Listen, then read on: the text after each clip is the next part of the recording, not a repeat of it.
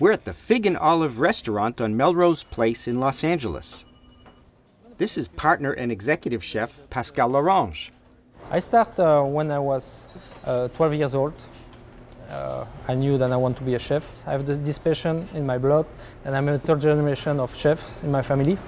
Pascal is going to show us how to prepare one of his most popular dishes.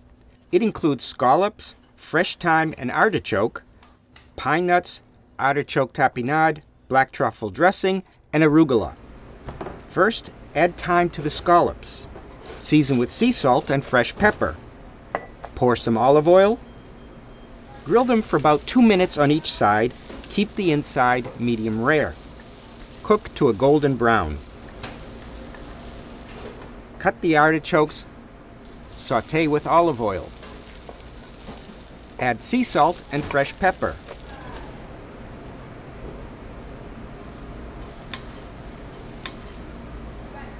Add some arugula, pine nuts.